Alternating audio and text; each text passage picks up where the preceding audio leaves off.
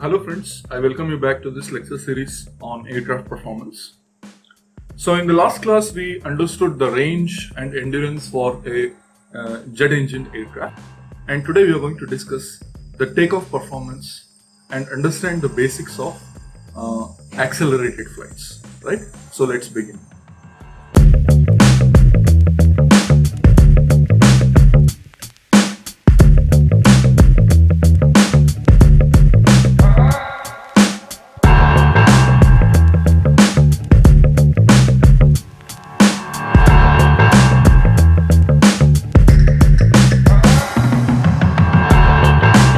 So whatever the analysis we have done till now, it was for zero acceleration, which means the velocity with respect to time used to remain constant. Whether it is climbing analysis or glide analysis, of course in steady level there won't be any change in velocity, right? But now we will remove that assumption. We will take out the constant velocity or constant acceleration concept out of the picture. And let's try to understand what an accelerated flight looks like. And also we will answer the following questions. What is the runway length required and what factors reduces both the takeoff and landing, and what happens in an aborted takeoff, right? So we will try to answer this and few more interesting questions in this particular analysis, right? So let's try to understand the takeoff performance. So assume an aircraft which is at rest at point 0 and at time t0. So it goes on to take off by traveling the total takeoff distance. So as a pilot, imagine yourself as a pilot, and the procedure you follow is the moment you get nod from air traffic control to take off the aircraft. So immediately the first thing you will do is you release the brakes and push the throttle to its maximum power, and the aircraft starts to accelerate, right? So let's assume at a distance of SG, the aircraft leaves the ground, and from there at a distance of SA, the aircraft clears an obstacle. That's a predefined obstacle. If that happens, we call that takeoff as a successful takeoff. Clear? Now SG is called as the ground roll and SA is called as air roll. As simple as that, because the distance covered by the aircraft when it is on ground is SG, and when it is airborne, that is SA, right? The obstacle height is fixed at around 35 feet to 50 feet depending on the type of the aircraft. If it's passenger aircraft, the obstacle height is 35 feet, and if it's a military aircraft, the obstacle that aircraft has to clear is 50 feet. Now the total distance, that is the ground roll and the air roll, if I add both of this, I get the total takeoff distance. Now let's do some fundamental analysis. Assume a body of mass m and I apply a constant force to that body in positive x direction. So this is the position of a body at time t is equal to 0 and at rest where velocity is 0. So because of the application of force, the body starts to move, and at a distance s and at time t, its velocity reaches a value of v, right? So at this point, I will take a snapshot, and this is the image of that particular system. Now if I apply Newton's second law, which is force is equal to mass into acceleration, the acceleration I can replace with the variation in velocity with respect to time, or the rate of change of velocity, right? Whenever the rate comes into picture, it is with respect to time. And if I solve it for velocity, I get dv is equal to F by m into dt, where F is the net force.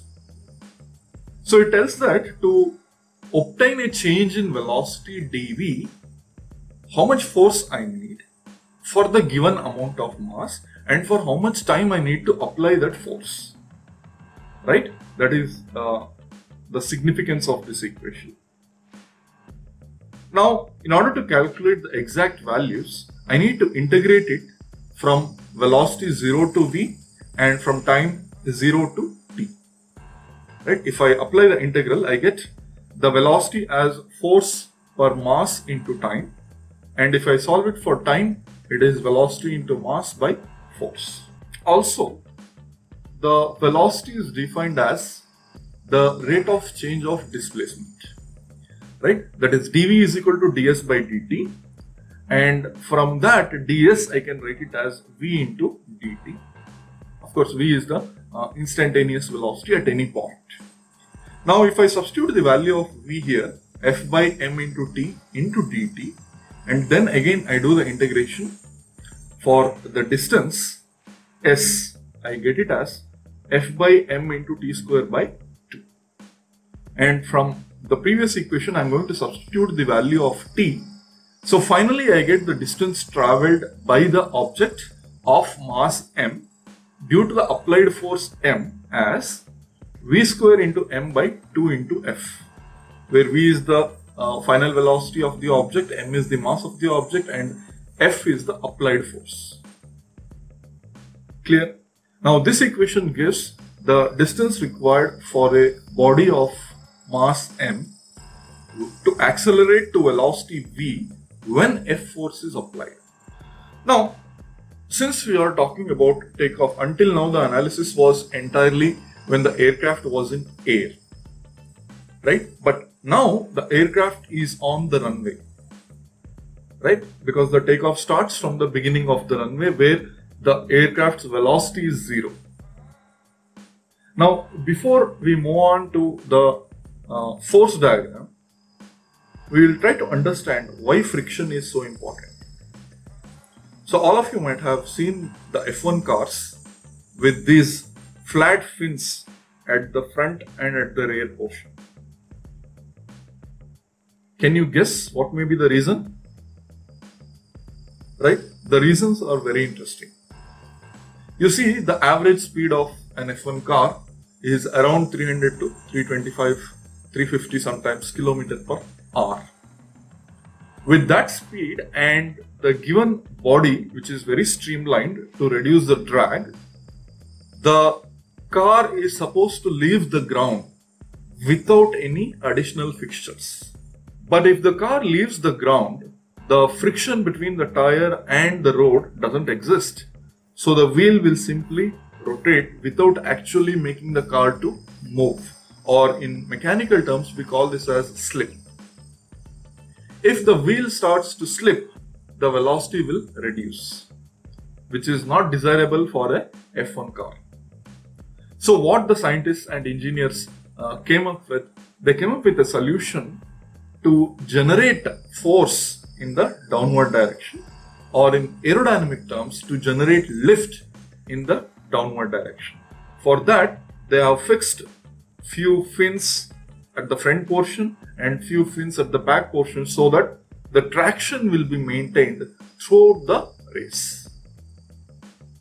Understood? This helps the car and its wheels to maintain friction between the rubber and the road surface.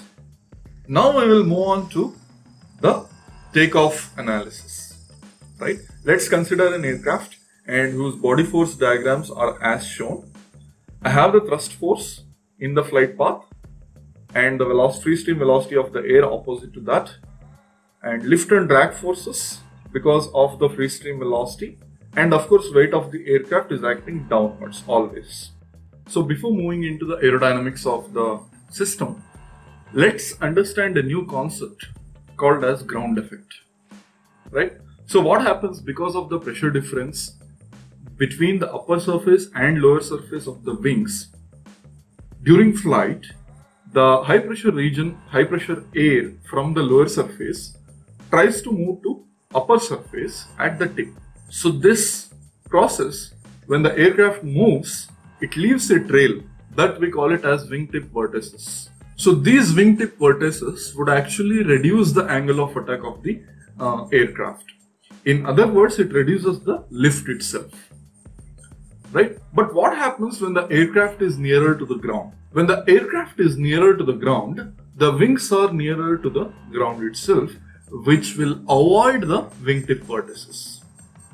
In other words, the air on the lower surface, which is at higher pressure, will give the cushioning effect to the aircraft, right? Rather than a sudden change in the forces, it gives a shock absorbing effect or cushioning effect for the aircraft, right? So this effect is called as ground effect. And at the same time, it doesn't reduce the angle of attack as such, because wingtip vertices are not at all forming. Hence, there is no question in the development of induced angle. Right? Induced angle is nothing but the angle of attack, the reduction in angle of attack due to the development of induced drag. So the net force parallel to the ground is given by thrust, that is the net force, net thrust force, minus the drag force, minus I have another force as compared to the previous analysis. We have the frictional force also acting in the direction of drag, which means the friction force is trying to pull the aircraft back, right? So it is not desirable, but also at the same time we need certain amount of frictional force. So if I expand that, I get the coefficient of friction multiplied by W minus L.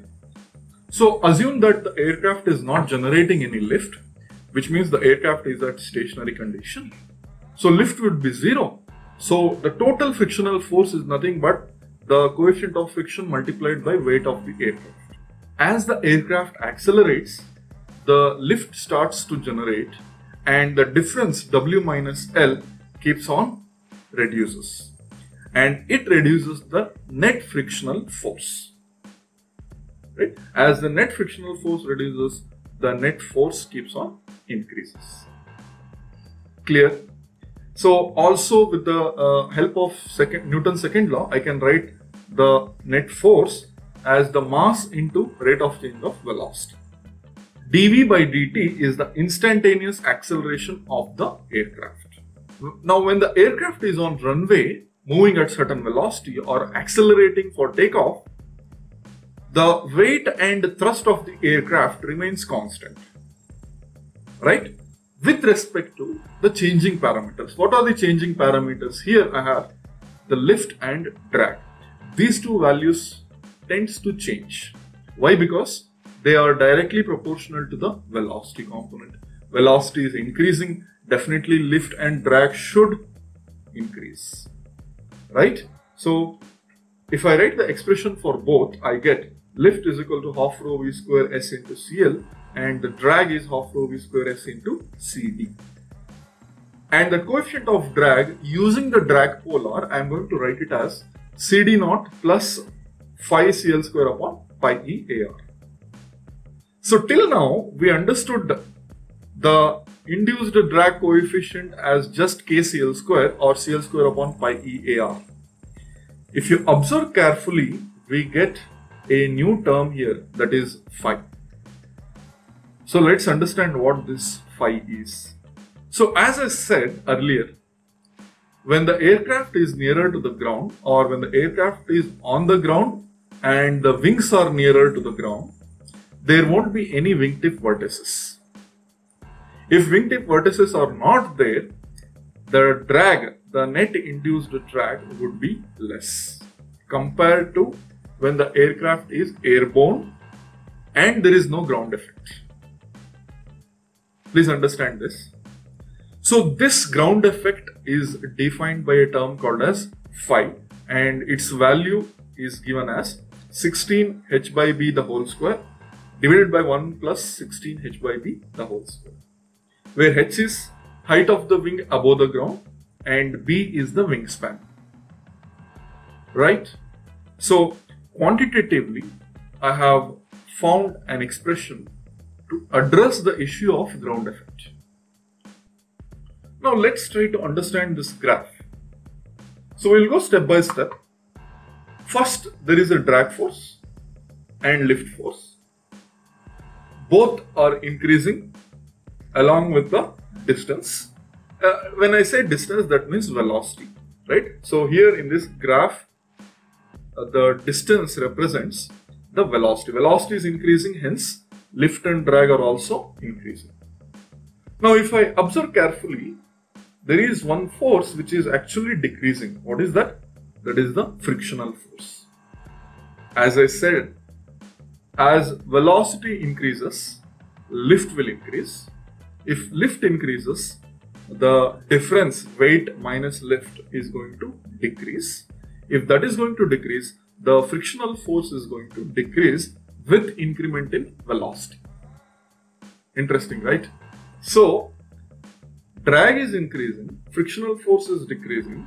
So the sum of drag and frictional force net is given by this dashed line, and it slightly increases with increase in velocity. Understood? See, the slope is not that much. That has been reduced by this frictional force. Getting the point? So this dotted line represents the net drag and frictional force, which slightly increases with increase in velocity. Then I have the thrust force, which almost remains constant for a jet aircraft. Right? I have shown a small reduction in thrust force, but that is due to the increment in drag. Right? So if I reduce the total thrust and if I take down the drag plus the frictional force from the net thrust, I am going to get the net force acting on the aircraft, which is thrust minus the drag and frictional force. Clear? And that thrust value slightly decreases as the velocity increases owing to the increase in drag. Clear? I hope you got the point. Now, if I extrapolate this lift line beyond this point, where the lift becomes equal to the weight of the aircraft, that is when the aircraft could able to climb in an accelerated flight. Otherwise, if only lift is equal to weight, the aircraft cannot climb. Getting the point? That too during the takeoff, I want the aircraft to reach the cruising altitude as fast as possible. Right? So I want the aircraft to climb with much more acceleration. So if I want acceleration, I want the lift to be greater than weight. Understood? So if I extrapolate this lift curve to still higher point, so I get lift greater than weight. So I will end this lecture here. In the next class, we will try to understand what are the different segments in takeoff and how to derive expressions, right, for the total takeoff distance. And is there something else we need to calculate? So we will study that in the next class. So until then, thank you very much.